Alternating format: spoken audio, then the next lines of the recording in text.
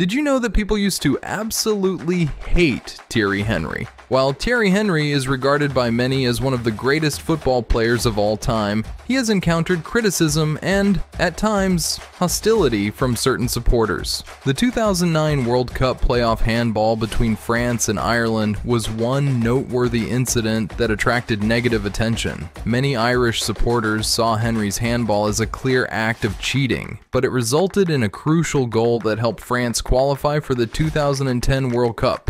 Some football fans who believed that such actions went against the spirit of fair play were deeply affected by this incident.